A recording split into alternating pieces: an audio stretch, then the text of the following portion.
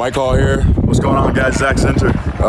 Hey, how's it going, Dog Pound fans? Here in Berea right now. Excited to be a Cleveland Brown right now. Yeah, man. Just excited to meet all you guys in Cleveland. Happy to be here. Yes, sir.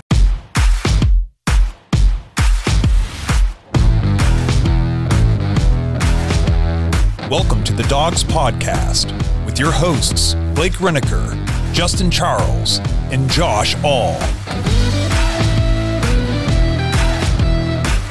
What's up, Browns fans? Welcome back to another episode of the Dawgs Podcast presented by Omaha Steaks. Josh All alone with you guys on Sunday, wrapping up NFL Draft Weekend, the weekend we've been waiting for so long. We've been detailing so much about the draft, so many prospect profiles, so much scouting, so much research has gone into everything we've done in all the episodes coming up to this weekend.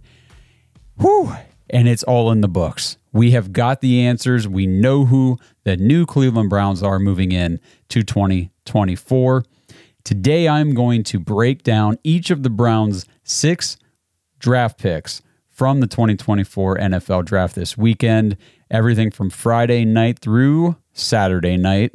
And I will be touching upon the UDFA signings that Andrew Berry has made since the draft ended, but I will do a separate episode later this week because we might sign a few more UDFAs during the week. I'm not sure what's going to happen yet. We've got a handful already, guys I'm really excited about. And I'll do a separate episode later this week breaking down each of the UDFA prospects to give you guys some more information on them. But when you take this draft class, and I don't mean to get too far ahead of myself here into the episode, but when you take the draft class mixed with the UDFA class, every rookie that the Browns have acquired over the weekend, I personally think this might be my favorite rookie class that Andrew Berry has brought into the building in Berea. I'll break it all down for you guys. We'll go player by player and look at each of these prospects and everything so that way you get to learn more about who the new Cleveland Browns are. But I got to tell you guys, if you went through the weekend, if you went through that draft thinking, okay, this is just kind of ho-hum for the Browns, it's kind of meh, we didn't trade up, we didn't trade back, we just sat at the 6 spots that we had, with 2 7th-round picks being 2 of those 6 spots. We just stayed pat. We just picked. We sticked and picked. And if you are of that mindset that it wasn't anything overly exciting, bear with me on this episode. I'm going to do my best to convince you otherwise. I think that, spoiler, but I think the Browns have at least 4 out of the 6 picks who could turn into stalwart / starter type players for the Cleveland Browns in the future. So stay with me through this episode. It's going to be a ton of fun. I can't wait to break down each of these players. If you guys were with us on Friday night when we were doing the live coverage of day 2, man, was that a good time. It was so much fun. Kenny Mack, DF Sports, Devontae Travis, thank you guys so much for coming to the studio and helping us through the draft night live coverage. It was a ton of fun. We had a good time. I split the entire night into 4 different episodes because it was almost 4 hours, 3.5 hours or so of a live stream, broke it into 4 different sections for you guys to go back and reconsume on YouTube if you would like to. And just cannot emphasize enough how appreciative we are of all of you guys, the listeners, the viewers, tuning in to that episode, to that live coverage, and hanging out in the chat and having a ton of fun and helping us really destroy all those trolls that just started bouncing in and out because they apparently had nothing better to do than to come troll the Cleveland Browns and our show, which we always appreciate. We welcome your trolldom because you're pretty easy to dismantle. It doesn't take a whole lot of effort on our part, and it's a ton of fun. So thank you guys for all of that. And before I dive in to the first prospect here that the Browns took on Friday night, let me just remind you guys, please like this video, subscribe to the channel on YouTube. We are pushing to 10,000 subscribers, and the faster we get there, the happier we're going to be because we are going to do some sort of giveaway when we hit 10,000 subscribers. Haven't decided exactly what it's going to be, probably a jersey of some type.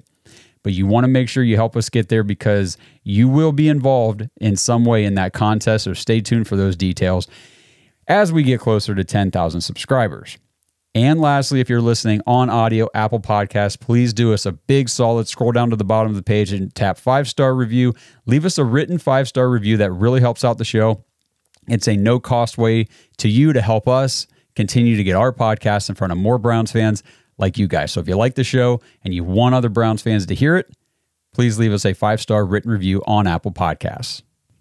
So again, we're about to kick this off, but like I said at the top of the show, if you come out of this episode and you're still not excited about this draft class, or you still think, not so much to be, interested in here, or whatever the case may be, please post it in the comments. Drop it in the comments. You guys know that we love engaging with everybody in the comments. Yes, if you're going to be a snarky, smart-ass fan, we'll call it, or just a troll in the comments, we are going to give it right back to you in full fashion. But if you've got genuine takes and you're like, hey, listen, I see what you guys are saying about so-and-so, but I still feel like this or that or the other, we love having those conversations with you guys. That kind of conversation dialogue is what got Devontae Travis into the dog pack at jointhedawgs.com to become an official dog pack member, and then eventually got him onto an episode with us. Just the football knowledge, the back and forth talk that we had, the discussions we had on just the YouTube comments. And now you see that he was with us on Friday night doing the live show. So it was a ton of fun. It's a great way to interact with us in the comments. And again, I just mentioned it, jointhedawgs.com if you want more of our content and to be part of the Dog Pack community. It's an awesome place to be. So let's kick things off. So the Browns sat pat again at every spot in the draft, and it all started with sticking right at 54 in the second round, and we got there, and the first player the Browns took, and this is going to be kind of a theme for some of these players throughout the show, but it is a player that we mocked to the Browns in a few of our mock drafts. It's a guy the Browns met with a couple different times. They had their sights set on him, and it just felt like the Browns had sincere, genuine interest in selecting Michael Hall Jr., the defensive tackle from Ohio State. Yes, that's right, Buckeye Nation. We get another Buckeye added to this team, which I always freaking love to do. So with Michael Hall, as we go through this, I mentioned this Friday night, yes, interior defensive lineman, defensive tackle is the listed position, but let's think of Michael Hall more as defensive line in general, because Michael Hall will most likely be utilized across the entire defensive line, outside, inside, what have you. I don't think he's going to be restricted exclusively on the interior. Now, that's going to be primary, I'm sure, but he is a versatile athlete.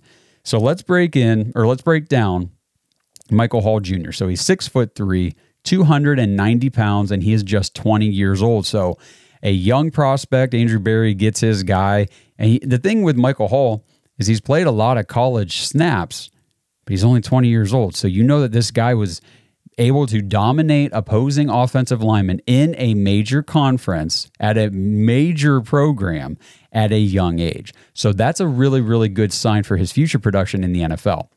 Michael Hall is from Streetsboro, Ohio, so he's a hometown kid. The Browns brought him back home to Cleveland. He is excited to be here. You guys heard him in the open at the beginning of the show. And he spent 2 years as a starter at Ohio State. He earned he was named two-time third-team All-Big Ten, so not second or first team, but still, as a defensive interior guy in the Big Ten, not a lot of pass rush stats and things like that are really coming from the interior D-line, I would imagine, at the college level. So he's still getting, third team All Big Ten honors. 2022, he had just 7 hurries, but he did have 5 sacks on the season. And just now in 2023, his sacks went down to just 1.5 sacks on the season, but his quarterback hurries went from 7 to 22. So he really increased his pressure rate against the quarterback. In 2023, however, now this is the big one that I was looking for. I went searching for this stat because I thought, and I didn't know the stat ahead of time, but I thought this I'm sure this stat is pretty high for Mike Hall. And it was. Michael Hall had the second highest pass rush win rate among all defensive tackles in the entire nation, 18.2%. Now, yes, I know some people out there, I know how haters and some of you guys feel about pass rush win rate, but if you're listening to this show and you don't like that stat, I am sorry. I am very, very sorry to tell you the NFL loves that stat. The NFL is very big on pass rush win rate because the NFL, like us, we understand that Just because you're rushing the passer does not mean it's always going to result in a sack. It's not always going to result in a QB hit. It's not always going to result in something that you can pull up a box score and say, yes, this guy led the team in this stat or this stat, because an ESPN box score has like 4 categories to look at. That's it. Pass rush win rate. I'm telling you, this shows how effective a player is at impacting the quarterback, impacting an offensive play. And Mike Hall, second highest pass rush win rate in the entire nation, 18.2%. Dude gets after the quarterback just because, again, we talk about this with Myles. And if you don't like this stat, I don't know what to tell you. We're going to keep talking about it because it freaking matters. Just because you don't put the quarterback on his back, or maybe you do, but he's already gotten rid of the ball, so it doesn't count as a sack, so it doesn't go in the box score. You are affecting that play. You might be making the quarterback ditch the ball, throw it away, dirt the ball, something. Who knows what your pass rush win is leading to? But I would say 99.9% of the time it leads to something positive. So keep that in mind as we go through some of this as well. Now, again, all these prospects are going to have pros, and they're all going to have cons. Every prospect, every player who's ever come in the NFL has those. Michael Hall, not the best run defender. He's undersized. He's not Siaki Ika. He's not 375 pounds or whatever Ika came in as last year. He's 290. He's slight. He's slimmer. He's leaner. The dude has athleticism. He's explosive, but he's not the best run defender. That's not his game. So I've used NFL draft prospect profiles for a lot of this information I'm going to give you guys today. And we're going to be talking from Draft Buzz Scouting, which is another scouting resource that I really, really do like. So Draft Buzz Scouting rated Michael Hall 77% against the run, which isn't bad. I mean, 77, yeah, okay. Again, he's not a run defender, so you kind of expect that. But they gave him a 93% grade in pass rush. That is very high, and that is exactly why the Browns used their second-round pick on Mike Hall Jr. So as I mentioned, from his NFL draft prospect profile, his production score was just a 64, 14th overall at the defensive tackle position. And that goes back to the stats I listed earlier. Not a lot of counting stats, not a lot of tackles, not a lot of sacks this year in 2023, but his athleticism score was up at 86. That was third best among all the defensive tackles in this draft class. He is the 6th overall ranked defensive tackle. The Browns get him down at 54. I thought that was great value.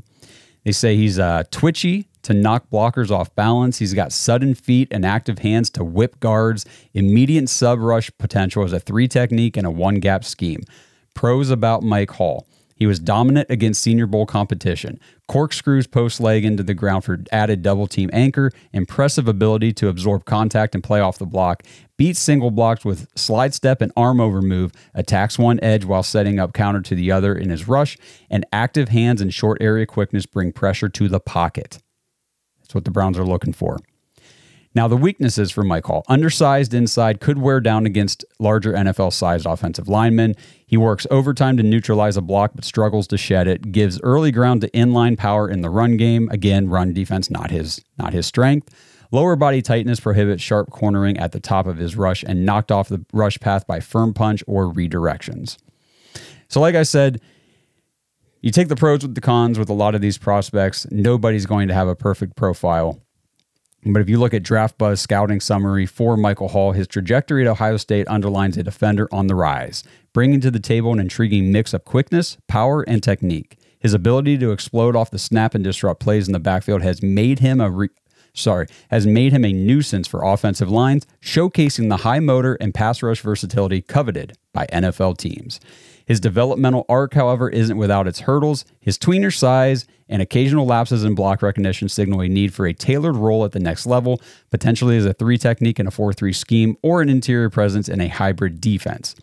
Questions about his endurance and consistency against the run must be addressed, ensuring he can sustain performance levels through the grind of an NFL season.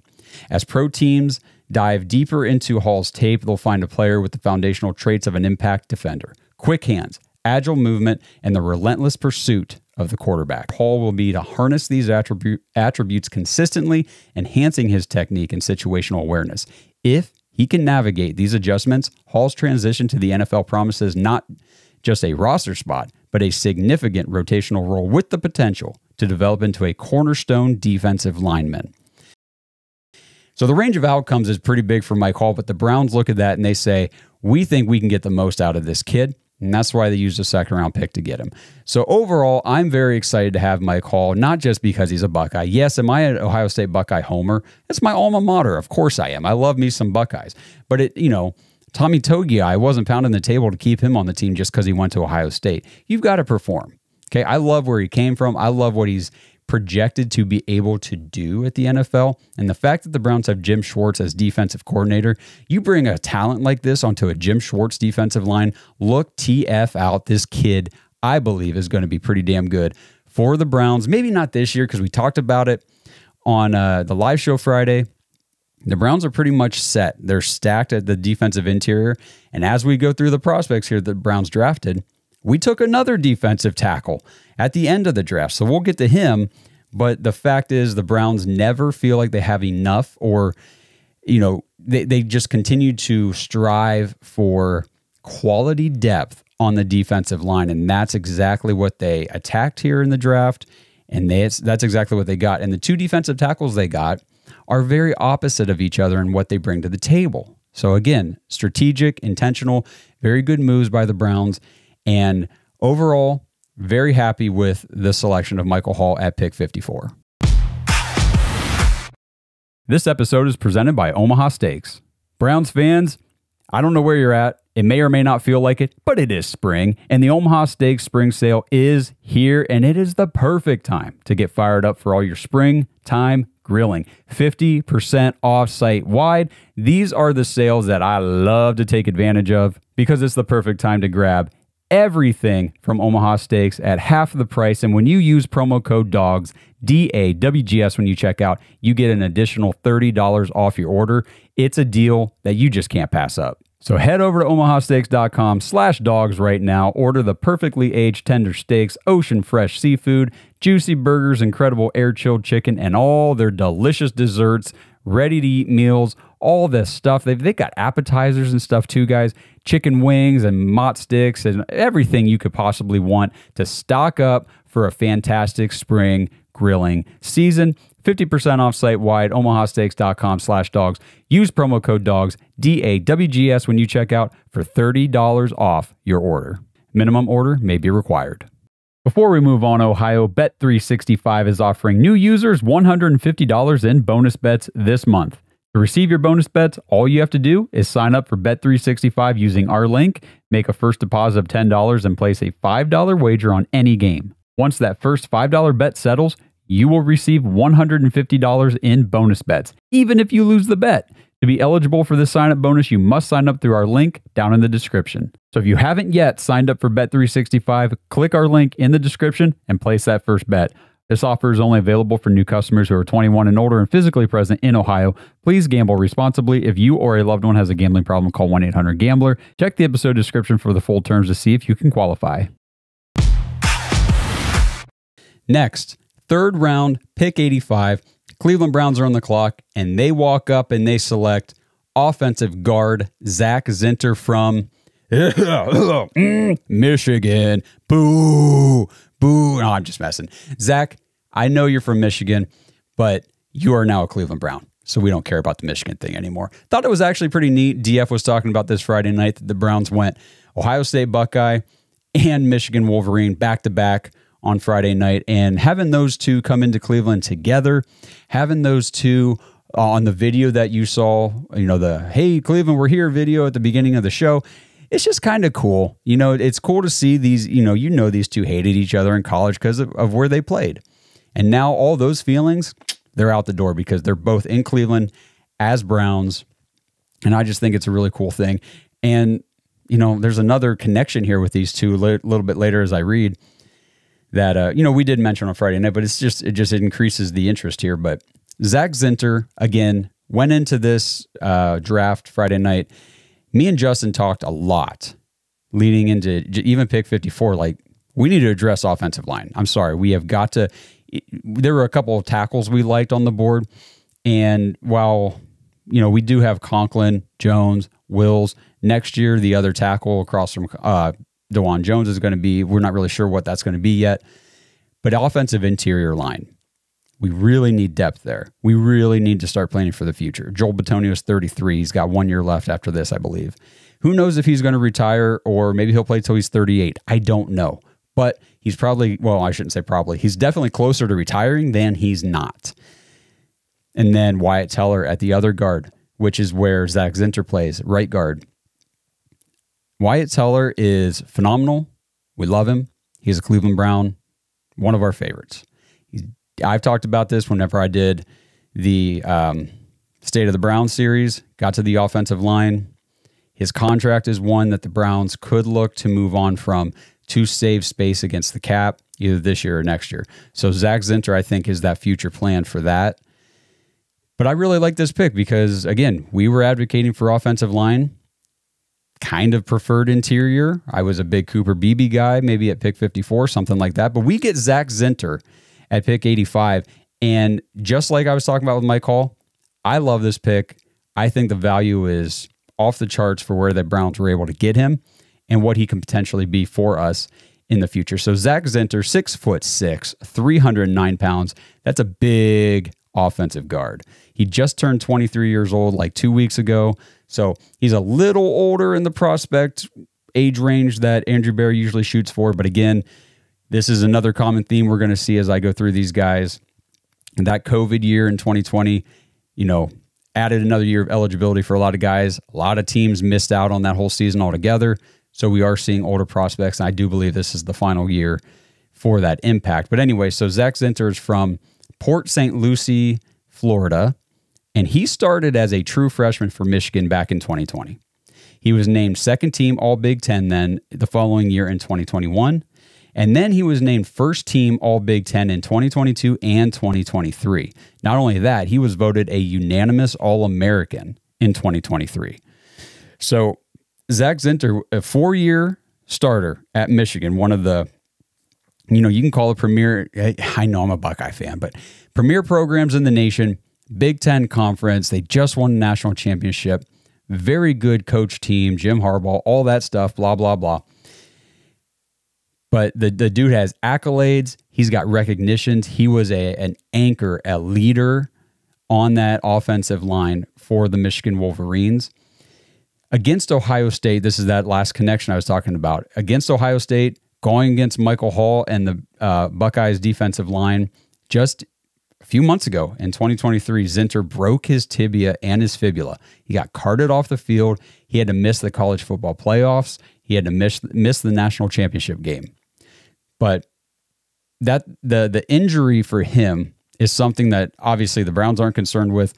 I'm not concerned with because, again, at this moment in time, we're not expecting him to start.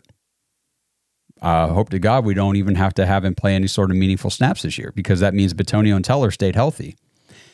Take this whole year to acclimate yourself to the NFL, to the new level of, now this is professional football, not college football, the training regimen, everything that's different between college and pro.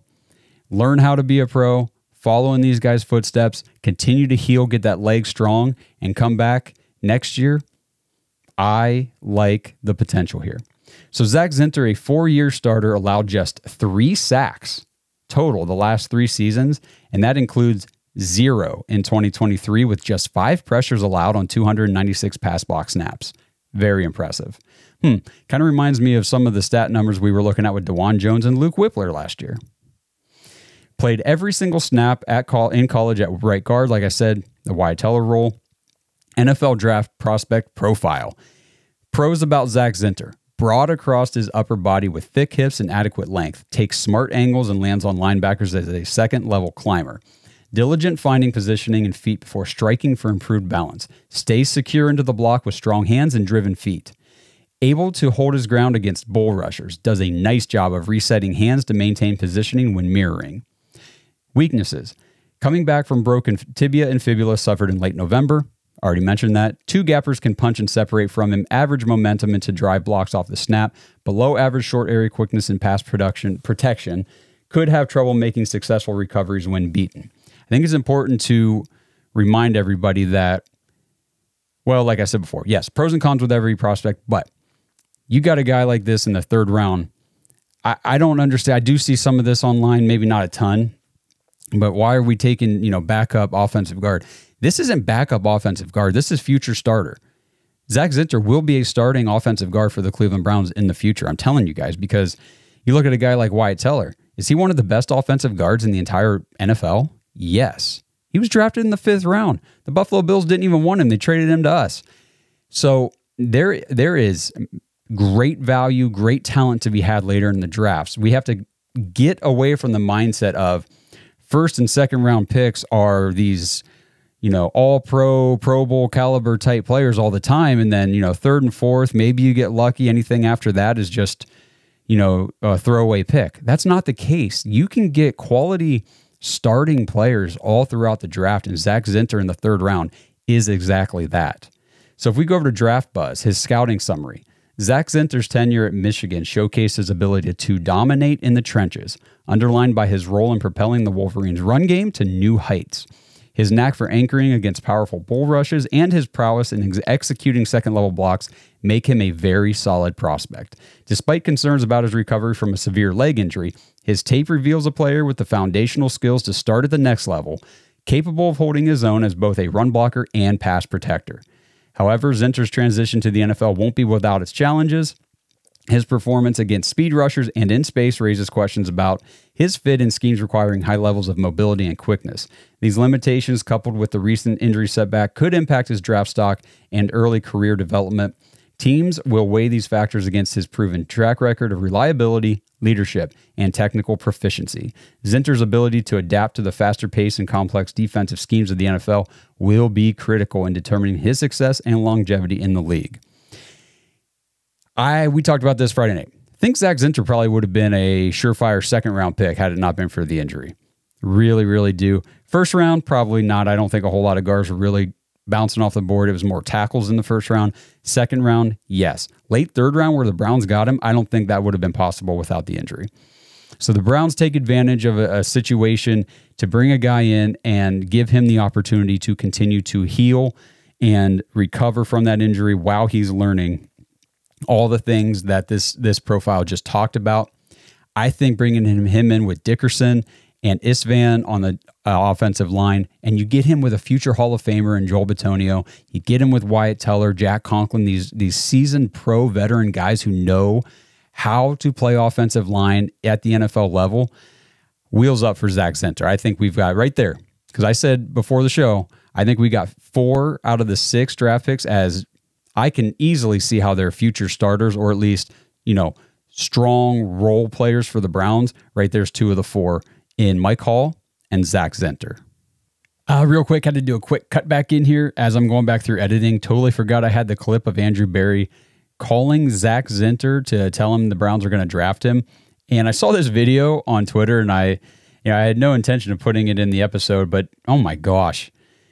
Just Andrew Berry's awesome is really all this clip tells me is Andrew Berry's awesome. And this is why guys like him and Kevin Stefanski have such a good rapport with the team and the players, because they just know how to relate to these guys. So just listen to the clip from AB when he calls Zak Zinter to tell him that the Browns are about to draft him and bring him to Cleveland. All right, you want to come off the board here? I would love to. Okay, well here, okay, whether I take you off the board, it depends on how you answer this question. All right, you ready?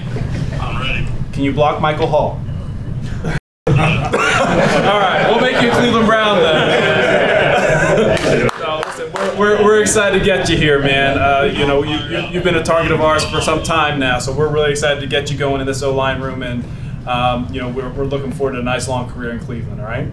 Me too. Thank you so much, Coach. I'm ready to go.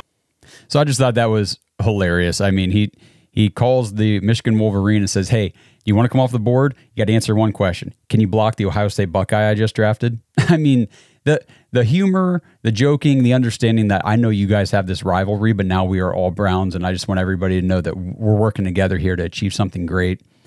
Andrew Berry does phenomenal stuff, and I just love seeing the personal side of him like that, and I just thought that was kind of fun.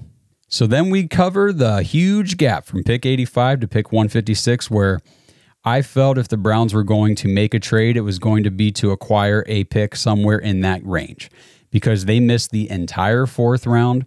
There were a ton of prospects that I really liked, that I was really high on, that I thought would fit the Browns really well in that range, and a lot of them flew off the board as we sat back and waited at 156, didn't make a move.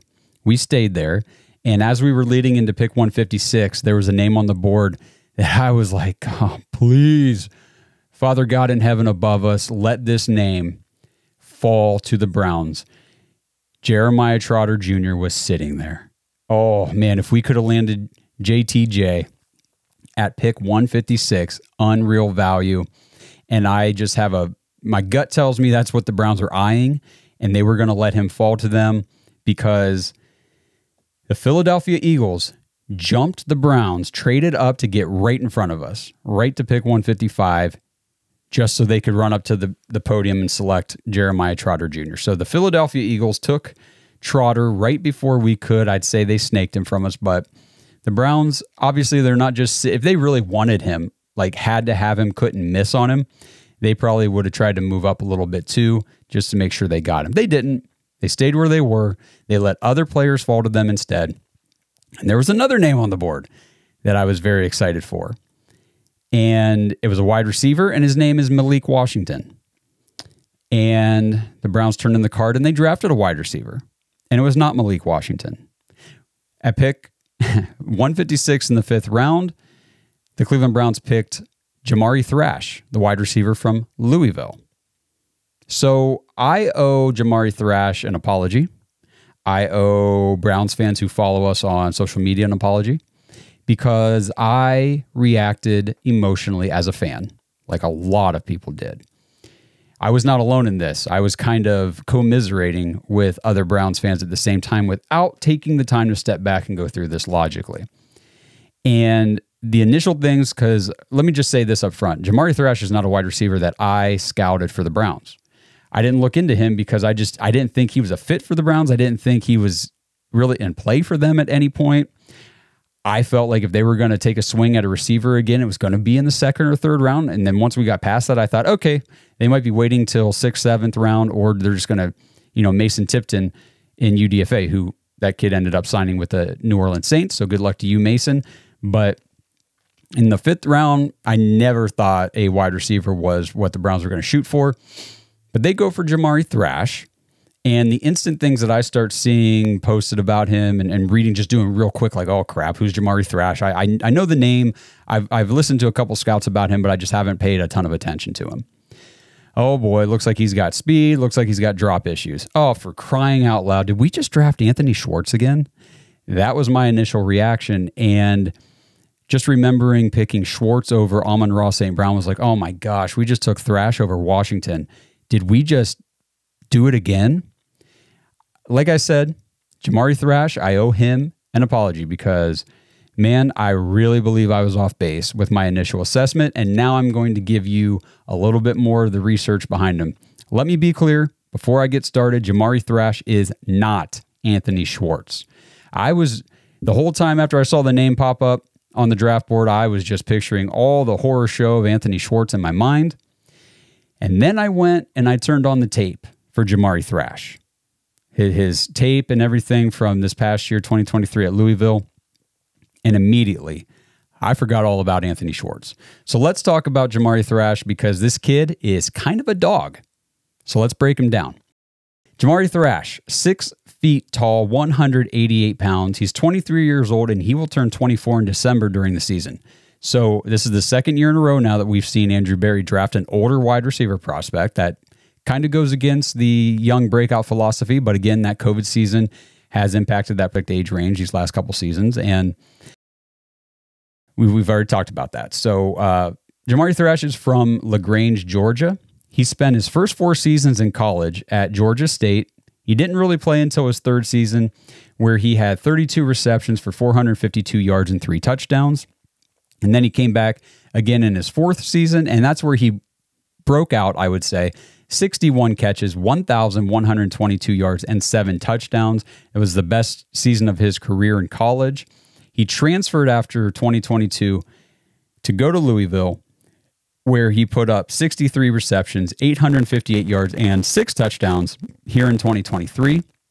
He, in 2022, that 1,100-yard season, he earned first-team All-Sun Belt awards, and in 2023 he earned second team All ACC awards. In his first ever game with Louisville here in 2020, or just now in 2023, Jamari Thrash caught 7 passes for 88 yards and 2 touchdowns to help the Cardinals beat none other than Georgia Tech, the team he had just transferred from. So I thought that was an interesting stat. Pretty funny to see. Some measurables here about Jamari Thrash. 4.46 speed. Immediately, he's not Anthony Schwartz. Anthony Schwartz was 4.25. This guy's 4.46. Again, 4.4s are not slow, guys. I know that, these guys got to get into the 4.3s. Yeah, they're speedsters. If you get into the 4.2s, you're elite level speedsters. 4.4s, you're, I would say, average wide receiver speed, which, again, wide receivers are fast, so it's not like you're slow. You get into like the 4.5s, 4.6s, now your speed might be a bit of a concern. 4.46 isn't bad. It's not elite. It's not bad. It's average wide receiver, in my opinion. He had a 1.54 10-yard split, 34-inch vertical, 10-foot broad jump, 7.16 3-cone. Now here, from his NFL draft profile, the pros of Jamari Thrash. Footwork in early stage, smooth and sudden. He's able to rip off route cuts at tight angles. Possesses a second gear for mid-route separation, above average ball tracking and pace adjustment to bring in the deep balls. Does a nice job of uncovering during quarterback scramble mode. I've seen this a few times from a couple scouting people talking about Jamari Thrash. Again, this is a 5th-year senior, played 5 years in college. He is more of a veteran receiver than a 20, 21-year-old coming out after his second season in college or whatever of playing meaningful snaps. So Jamari Thrash understands very well the scramble drill, and that is crucial. That is one of the things that popped off the tape to me. When the quarterback gets in trouble, when the quarterback's extending plays, Jamari Thrash has an instinct and an understanding of where to go, how to get open, and how to help out his quarterback make a play in the scramble drill. When you've got a guy like Deshaun Watson who is very good at extending plays, fixing broken plays, making something out of nothing, you need a guy who can excel in the scramble drill. It just reminds me so much of the one play that always stands out to me is, I think it was against maybe the Ravens when Deshaun Watson came back in 2022. He was scrambling, moving out to the right sideline, trying to extend the play, and he throws the ball down to the end zone, just blows it straight past Michael Woods, well over his head and out of bounds. And he's trying to tell Michael Woods, who's a 6th-round rookie at the time, he's trying to tell Woods, hey, like when I'm scrambling out here, man, you got to get to the open area. You got to know where I'm trying to go. And of course, there was no chemistry there. There's no rapport. So the whole thing was just kind of a throwaway play. But a guy like Jamari Thrash would probably be able to understand, I know where I need to be for my quarterback on the move right here. So just another example of why I really like this for Jamari Thrash. So we move into the weaknesses for Jamari. Catch space gets snatched up due to a lack of play strength. The 188 is a knock on him. I see a lot of places. He's tall, but he's slight. He's pretty thin. He loses focus when dealing with contact inside the route. He allows throws to get on top of him and turn into drops. Lacks hand strength to finish catches through contact. A couple more stats. Yes, 8 drops in 2023. He had 11.4% drop rate. That was among the highest in the entire draft class. Not good. Definitely a stat that I do not like to see with a wide receiver that we're bringing into the team. I watched a play the other night where he was running a route. He offset his defender, broke off wide open to the corner of the end zone. Quarterback throws the ball, hits him right in the hands, right in stride, and he double caught it. He caught it. He scored the touchdown, but it was the bobble on the wide open placement that had me like, ooh, dude, just clean catch that. I think that might be a focus drop. There's some concentration issues. But again, he had the ball, and I think he was just making sure his feet were in, lost concentration, dropped the ball, recaught it, scored the touchdown. But it's stuff like that that leads to these drops that he suffers from. He did have a 2.35 yards per route run. That's a great number. We like guys that are definitely over 2. Over 2.25 is where I want you to be. Thrash, he's 2.35. He's over that mark. That's good. His ADOT, 11.6 yards. He ran 340 snaps out wide, just 41 in the slot. So he was 89, almost 90% of his routes were run on the outside. He's primarily an outside receiver. Now, he's not your not your X receiver. He'd be more of your Y. He can move into the slot, but I think that he's going to be a good opposite field player across from Amari Cooper. So you got Amari and Jamari. And I think that his skill set is along the Marquise Goodwin role. So if you think what the Browns wanted Marquise Goodwin to do last year, now Marquise was a little bit more of like the burner, but it's not so much about the straight line speed. It's more about your deep ball awareness and prowess. And that is something that Jamari Thrash is good at. And the thing with Jamari Thrash that I was watching, and I'll keep talking about some of his stuff here, but just watching the tape on Jamari Thrash, I said that it made me forget about Anthony Schwartz immediately. Jamari Thrash can freaking run routes. Now, is he the best route runner in the entire class? No, of course not. He's a 5th round pick.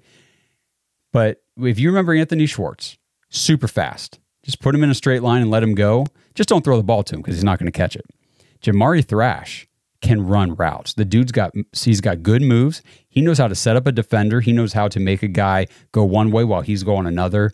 And I came away from the tape actually pretty impressed. I was like, I'm glad that the Browns got this guy, because while I don't expect Jamari Thrash to ever be the number 1 alpha dog receiver for the Browns, again, we talked about that on previous episodes. That's not what you're trying to do in the 5th round.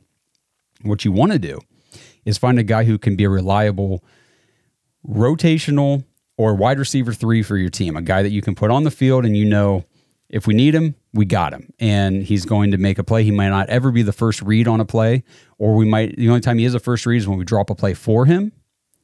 But Jamari Thrash I could easily see him being that guy because, again, like I said at the top of this, he's kind of a dog. He does, if you watch him in Louisville, he's got a my ball mentality. Now, it's not my ball in terms of contested catch because he kind of sucks at contested catches. I'm not going to lie. That is not his strong suit. But when I say my ball mentality, it's the mentality of throw me the ball, I'll make a play. And he does. And he makes plays. And he makes guys miss. And he's not bad after the catch. He doesn't have the most yak yards. He's not the best after the catch receiver. But he has the ability. He has the ability to take a quick slant to the house if he gets past a guy and turns on the jets. So overall, I like what I was seeing from Jamari Thrash. 418 yards after the catch, just 9 yards behind Marvin Harrison Jr., just if you want to put that into context for 2023. Here's the contested catch, just 3 of 19 in 2023, just a 15.8% contested catch rate. So he is not a 50-50 ball receiver. That is going to be Cedric Tillman. Again, Tillman and Thrash have very complementary skill sets. They don't overlap each other very much at all, which is cool, which is good. We didn't want, 2 receivers that did exactly the same thing, and you're like, well, which one do I use in this situation? We've got specific guys for specific things. He did have a 104.9 passer rating when targeted. That's pretty good. I like to see that. So if we go and we look at Draft Buzz scouting, they rated him 84% in short area, 89% in the intermediate, which is huge. Talk about this all the time with receivers. If you can win consistently in the intermediate area of the field, you're going to earn targets. You're going to be a quarterback's best friend because the NFL is playing 70% zone on average right now. 89% in the intermediate. I like that a lot. 84% deep. I thought that was a pretty good number. Now, not a very good run blocker on just 65% score there. And his hands got a 66% because of the drops in that issue. So, again, good speed. Not elite speed, good speed. Good route runner. He can run the routes. He's got a route tree. Now, does it need work? Of course it needs work, but he's not coming in super raw where he's got to work on everything, to get anywhere. Like the dude is coming in with a route running regimen. Got to fix the drops. Got to clean that stuff up if you're going to be able to contribute for the Cleveland Browns. So here is what Draft Buzz had to say. Jamari Thrash enters the NFL draft as a receiver with a polished route tree and a knack for finding soft spots in zone coverage. Everything I already talked about. His ability to execute sharp cuts and showcase reliable hands makes him a threat on short to intermediate routes. With his demonstrated footwork and ability to make quick cuts, Thrash can create separation against man coverage, making him a viable option in the slot or on the outside. His route running savvy combined with an instinctual understanding of defensive schemes allows him to be a consistent target. However, Thrash's game does come with limitations, particularly in his downfield speed, where his time speed doesn't show, and ability to contest catches against more physically imposing defenders. His lack of elite burst and play strength could hinder his effectiveness in press coverage at the next level. Despite these concerns, Thrash's versatility and football IQ position him as a promising prospect for teams looking to bolster their wide receiving core. His ability to operate both inside and outside gives offensive coordinators flexibility in play calling, while his hands and route running precision ensure he can be a reliable chain mover. Thrash's performance in scramble drill situations and his knack for uncovering against broken plays add another layer to his on-field value. That's the scramble drill thing I was talking about. Overall, Thrash projects as a scheme-versatile receiver capable of contributing early in his career, particularly in systems that value precision route running and spatial awareness. Gee, whose offense does that sound like?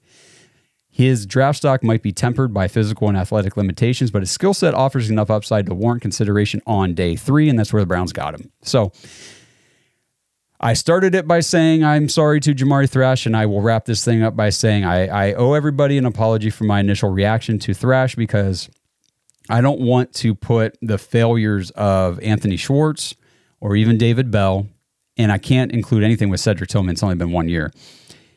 So Schwartz, the downfall, whatever you want to call it, of David Bell, I cannot project those onto Jamari Thrash. Jamari Thrash is his own receiver. I cannot tell Andrew Berry, don't draft another receiver because you've missed on a couple. You have to keep taking swings at this position if you're going to, like this says, bolster your wide receiving core. You've already got a Murray Cooper. You got your alpha. You got your one. You got Jerry Jeudy. You got a top number 2 receiver who could still move into that number 1 receiver spot. You've still got Elijah Moore. You've got Cedric Tillman. And now we've got Jamari Thrash. And again, go watch the tape. Go watch the tape. I liked his presence. I liked his confidence. I liked his leadership on the field. He just looked like a dude that a quarterback can rely on. And that shows up a lot in a lot of his scouting. And I came away impressed. I really did. Again, the expectations are develop into a consistent, reliable, contributing number 3 option for the Browns offense. And I will be very happy. And I think Jamari Thrash can be exactly that. I like his leadership, like I said. I like his understanding on the football field. I saw multiple places cite his football IQ as a very good pro for him. 5th-year senior. He should know what he's doing out there. And when you watch the tape, you can tell he does. This episode is brought to you by Danger Coffee. Browns fans, we talk about how Danger Coffee is made free from mold toxins that are in 45% of the world's coffee, but that's not all that Danger Coffee has to offer. Mineral and nutrient deficiencies are a big deal. They make you feel sick, tired, stressed, and they can give you brain fog. These deficiencies negatively affect your immune system, your digestion, sleep, metabolism. Have you ever wondered why you get an initial burst from your coffee, but then you get that little crash not long after? Danger Coffee's patent-pending process remineralizes your body with more than 50 trace minerals and electrolytes, leaving you more energized, engaged, powerful. These micronutrients enter the cells to boost performance. They bind to toxins to provide detoxification support. I know that sounds like a lot, but the bottom line, guys, is minerals matter, and most of us really don't get enough of them on a daily basis. Danger Coffee delivers micronutrients, plus it gives you access to the minerals you already have. Head to dangercoffee.com, use our code DAWGS, D-A-W-G-S, for 10% off your order. And that code can be used over and over. So you get 10% off every order you make using code DAWGS. It's time to start every day off with a cup of coffee that gets you going and actually keeps you going. dangercoffee.com, code DAWGS. All right, so we got 3 players to go. We are moving into the 6th round pick, 206, another player that I mocked to the Browns a couple times because I really love this pick. Not going to lie, guys. I love Mike Hall. I love Zak Zinter in the 3rd. I'm very optimistic about Jamari Thrash. My favorite pick for the place we got the guy, for what we needed, for who he is in this entire draft, is Nathaniel Watson out of Mississippi State, the inside linebacker at pick 206 in the 6th round. Nathaniel Watson, 6'2", 233 pounds. He's 23 years old, and he will turn 24 before the season, so he's an older prospect, but Andrew Berry did not care, and neither do I, because this is a dude that wanted for the Browns if they made it this far into the draft. They didn't take a linebacker yet, and this guy was still available. I wanted to come away with Nathaniel Watson, and we did. Now, Watson didn't play much his first 2 seasons in 2018 and 2019. He played more in 2020, but then in 2021, he had a breakout game against none other than Alabama, where he had 16 tackles, 1 tackle for loss, and 1 sack. 2021 season, he finished with 83 tackles, 6 TFLs, and 5 sacks. 2022, this dude continues his ascension. He gets his first ever interceptions, and over the course of the season, he tallies up 113 tackles, 12 tackle for loss, 6 sacks. He earned second-team All-SEC honors, and then in 2023, he comes back for his last season in the SEC in college at Mississippi State, and he freaking dominated the SEC. 137 total tackles, 13 tackle for loss, 10 sacks, and another interception. He got first-team All-SEC honors, and Nathaniel Watson was named SEC Defensive Player of the Year. And yes, now the Cleveland Browns have 2 reigning Defensive Players of the Year on their roster. Steelers fans, cry harder. The NFL Draft prospect profile for Nathaniel Watson, the pros, posted 31 tackles for loss and 21 sacks since the start of the 2021 season. He thuds blocks with heavy hands to stack and stay separated. Patient not to overcommit while reading and flowing to the football. Good feel for getting home when operating as a blitzer. Poised as a box tackler, leading to lower number of missed tackles. Squares ball carries with good pop and wrap approach. Weaknesses. Posted just 35 solo tackles out of 137 total tackles in 2023. Stacks blockers, but is a step slow shedding them for tackles. Loses ground when the pursuit extends in space. Tight hips hinder him from sinking and changing direction fluidly. Coverage liability with limited athleticism and field awareness. Again, this is your middle inside presence linebacker. I'm not overly concerned about coverage skills with him, just like I didn't really care about coverage with Anthony Walker, and I don't care about coverage with Jordan Hicks. That's not what you guys are on the field to really do anyway. What you are on the field to do is to stuff the line and make tackles and get behind the line if you can, and that's what this kid does so well, and I'm so pumped that we have him. Draft Buzz Scouting rated Nathaniel Watson a 99 on tackling. A 90 freaking 9. I'm excited to watch this kid play. He got an 80% on pass rush, 80% run defense, 70% in coverage. I'll take those scores every day for a 6th round pick that is eventually going to be my starting middle linebacker. And I'd really believe Nathaniel Watson is going to be the starting middle linebacker at some point. Maybe not this year because we've got Hicks and everything like that. We'll see what Devin Bush can bring. For the future for this guy, you can tell I'm pretty hyped about him. So Draft Buzz Scouting, his pros, has enough hustle and athleticism to make plays in the flat against running backs. He lacks height but has the vertical and timing to knock away passes when approaching the quarterback. Watson shows good quickness off the line of scrimmage and flashes the violent hands to win around the edge. He's an instinctive and active chase and tackle 4-3 will linebacker with the speed to go sideline to sideline. He takes excellent angles. He also has an innate sense for shooting gaps as a run defender. That's awesome. Big, aggressive hitter who can lay the wood. Has good awareness to quickly locate the ball, keeping his eyes up and on point. Watson combines the athleticism of a chase and tackle defender and the toughness and physicality of a classic 4-3 Mike linebacker. Thickly built with classic linebacker size. How long have we been saying, guys, just go out there and get us a big, beefy, your traditional type middle linebacker? We got him. Adequate strength and the smarts to cover up his athletic shortcomings in the right scheme. Jim Schwartz is going to love you. Weaknesses. Not a sudden or quick twitch athlete, will never be the strongest player on the field and can struggle to shed from different angles. He's not long and his frame is just about maxed out. Can be too hesitant when Watson doesn't find the ball immediately. Again, pros and cons with every prospect. 6th round pick for this guy. You guys can tell. I'm excited. I'm enamored to have him. Like I said, based on the position of need, we needed a linebacker. Based on where we got him in the 6th round. Based on his production profile, Defensive Player of the Year in the SEC, first team all SEC, 137 tackles. What was it? 12 tackle for loss or something like that. I got to find my notes here. 13 tackle for loss, 10 sacks and an interception last year. In the 6th round, sign me up for Nathaniel freaking Watson. So now we enter the final round of the draft, and this is probably the most excited I've ever been for a 7th round pick. The Cleveland Browns at pick 227 select Myles Harden, the cornerback out of South Dakota. Let's talk about Myles Harden, because this one, at first glance, was like, okay, we took a depth corner, whatever, we'll see if he makes the team. Researched him, looked into him, said, oh damn, what did we just get? 5'11", 195 pounds, just 22 years old.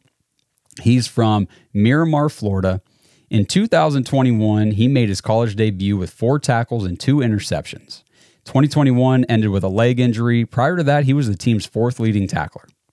2022 played just 6 games because he re-injured the same leg, and when he did, he was at that time the 3rd leading tackler on his team, and he was actually named All MVFC and Hero Sports Sophomore All-American, even in just 6 games that year. Senior year, he was named 2023 named a team captain. He played in all 13 games, 58 tackles, 7 pass breakups, and 1 interception. Got named All MVFC again, was a first-team All-American. We just got a first-team All-American in the 7th round. Pretty cool. He got invited to the East-West Shrine Game and the NFL Combine. NFL draft profile for Myles Harden. Harden's game is filled with competitiveness and aggression, but missing any semblance of finesse. He stands out with his field awareness and zone coverages and his physicality at the catch point and against the run. He's capable as a man defender, but figures to take on some water against NFL wideouts with above average speed. He's cut low with good gather quickness and fluidity in lateral transitions. He is an A-plus tackler whose blend of toughness and field vision could see teams push him into a role as a big nickel or safety. So the pros: tapered build with good musculation throughout, low cut with good bend and fluid change of direction, good eye balance between quarterback and receiver, excellent recognition of route development around him in zone, ruins contested catches with elevated physicality into receivers, hits and tackles like a safety with good chest up, wrap up finishes. Weaknesses: lacks ideal arm strength to play on the outside, struggled through injuries for the better part of 2021 and 2022, again the same leg, has some issues playing with patience to match clever press releases, step up in competition will test him in man coverage, average acceleration to close out separation at the breakpoints. Moving over to Draft Buzz scouting. His tackling was rated 85%, run defense 80%, coverage 84% overall, 71% score in zone, 75% in man. They say Myles Harden enters the NFL draft as a battle-tested corner with significant reps in zone coverage. His football IQ and ability to read the quarterback's eyes allow him to jump routes effectively, making him a fit for schemes that value cerebral players with zone instincts. Yeah, NFL. However, concerns about his arm length and durability could limit his draft stock and role, as teams may hesitate to trust him on the boundary against the NFL's elite receivers. Harden's tackling prowess and his physicality suggest a potential shift to a safety or a slot corner at the NFL level where his skill set can be maximized. His college tape shows a player who excels in contact situations and is not afraid to mix it up in the box or on the edge, characteristics that are prized in a nickelback or safety hybrid. NFL teams will appreciate his versatility and hard-nosed approach to the game, traits that can make him a core special teams player while he develops further defensively. In summary, Myles Harden may not fit the mold of a prototypical NFL outside corner, but his ability to play in space coupled with his aggressive tackling makes him a valuable commodity. With teams valuing adaptability and toughness, Harden's capacity to fill multiple roles could see him making an immediate impact, particularly on teams that emphasize a physical brand of football, a la the Cleveland freaking Browns and Jim Schwartz. So I'm very excited, and I know, again, I get it. 7th round pick. Josh, what do you just calm down? You don't have to be excited about everybody. Yeah, you know what? I could be excited about everybody. And I'm excited about Myles Harden. I talked already. I said 4 out of the 6 picks we made, I can see being either solid, consistently contributing players on the Browns team or potentially starters. And that was the 4th one right there. You got Mike Hall, Zak Zinter, Nathaniel Watson, and Myles Harden in the 7th round. I think that this guy could be a quality role, depth, rotational guy at the cornerback position, and I think he could even develop into a starter if things go well for him. He's got that potential. So that's awesome. We'll move on real quick. One last guy to talk about, the last 7th round pick the Browns made. Pick 243, Jowon Briggs, defensive tackle out of Cincinnati.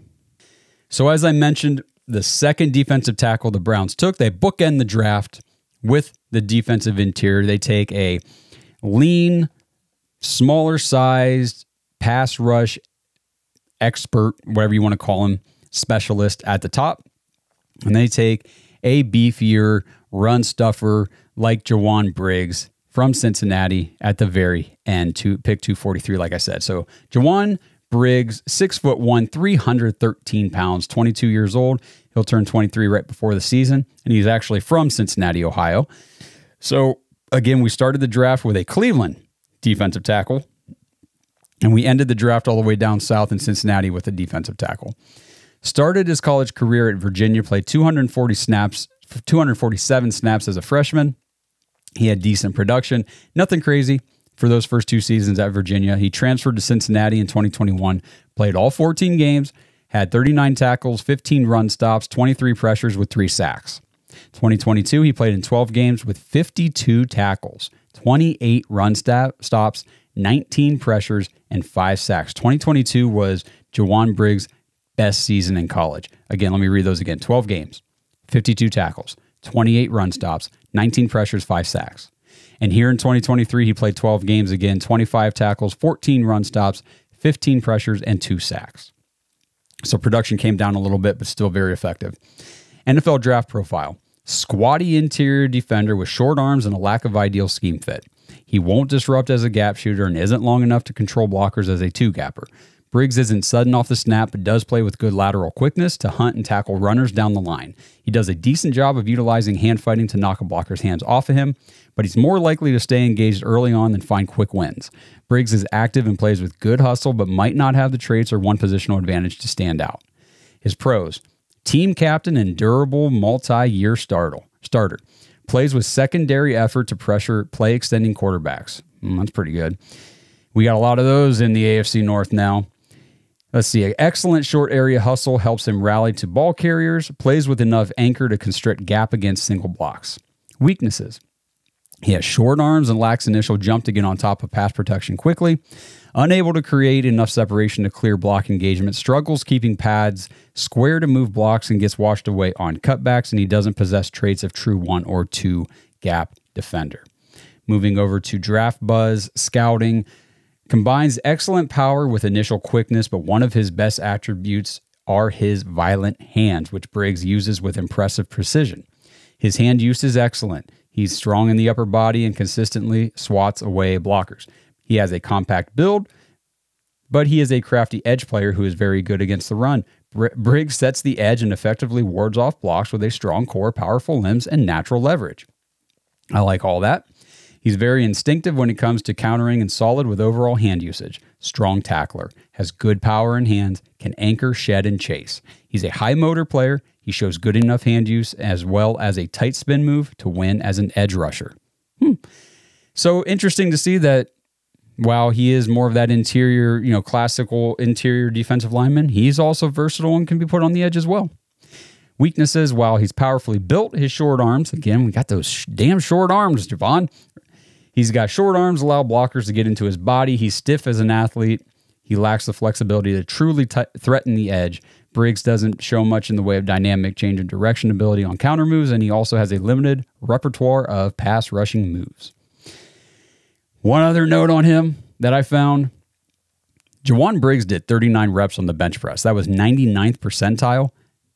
That's a monster. That is one strong man. So Jowon Briggs, 7th round pick. I'm not sitting here saying that he's going to develop into some starter or anything like that. But grabbing a guy like this with his physical attributes and what he's able to do in certain, situations and things like that, this is a great calculated flyer pick for the Browns to try to bring in another defensive lineman, give them, some ability to battle it out in camp, And honestly, Jowon Briggs probably makes the practice squad at the end of camp, would be my guess. And you've got a good developmental defensive tackle on your practice squad. And it just gives you a little more depth and flexibility moving into next year because you still got, Quentin Jefferson and Mo Hurst are on 1-year deals. Now you got Tomlinson and Shelby Harris on a 2-year deal. And then you've got Ika still on his rookie contract. And of course, Michael Hall. So the Browns are just giving themselves more quality options to operate with moving forward at defensive tackle. And that wraps up the NFL draft for the Cleveland Browns in 2024. Again, very excited about this draft class. I think there is a ton of future potential that we just brought into Cleveland through the draft. And I'm very excited to see how it all plays out. Like I said at the top of the show, I'm just going to mention the UDFAs that we signed so far, and I will do a second in-depth episode on the undrafted free agents later this week.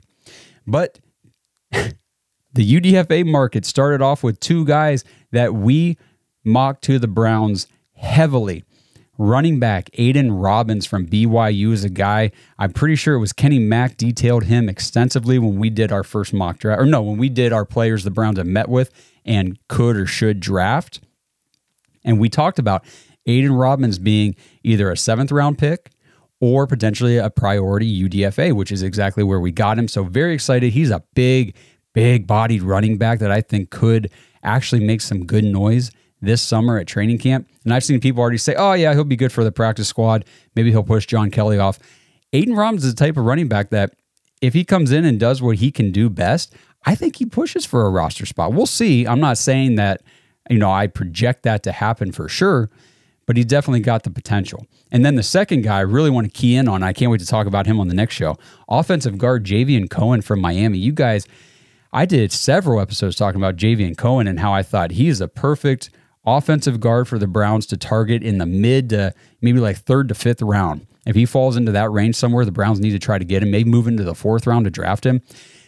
The freaking dude goes all the way through the draft undrafted, and we sign him right away. We get Javion Cohen as an undrafted free agent, and that's another guy that I do project Javion Cohen to make the 53-man roster in the fall. So I'm very excited to see what he can do.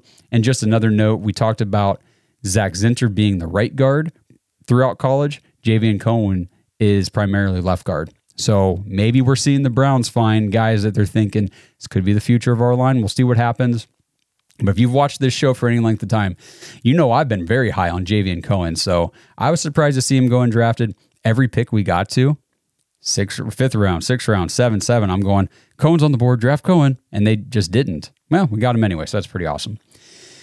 We also signed offensive lineman Lorenzo Thompson from Rhode Island, linebacker Winston Reed from Weber State, safety Chris Edmonds from Arizona State, cornerback Deshaun Gales from South Dakota State, wide receiver Amarian Brown from South Carolina, and center Jalen Sundell from North Dakota State. Oh, sorry, there's one more. Tight end Trayton Welch from Wyoming. So what is that? 1, 3, I don't know. We're close to 10 UDFA signings so far. And there'll probably be a few more. We'll see what happens. I'm going to let the UDFA market play out a little bit and do an episode on that, like I said, later in the week. So stay tuned for that. But there's your draft recap so far for the Cleveland Browns in 2024. Let me know in the comments what you guys think. Who was your favorite pick? Number one thing I want to know from everybody watching this, just go to the comments and tell me who was your favorite pick for the Browns this year. And then I also want to know, who was your least favorite pick? Do you have a least favorite pick? Do you have a pick that you wish they wouldn't have made because you wanted somebody else at that spot? I want to hear it all from you guys. Let me know your thoughts. It was such a fun weekend watching the draft, following along, and everybody's got prospects they like. Everybody's got prospects they want, and we don't all get who we want. So I want to hear from you guys and how you think this is all going to play out. But again, like the video, subscribe to the channel, tap the notification bell so you don't miss anything new. We are going to do a live show later this week with the whole crew, breaking down more of the Browns draft class and just getting Blake's thoughts and Justin's thoughts on everybody coming into Cleveland and what we think about it all. So again, I appreciate you guys going through this with me, and I hope you learned something. I hope you came away excited and pumped like me. And again, if not, let me know why. Want to hear it. Till I talk to you guys again, let's go Browns.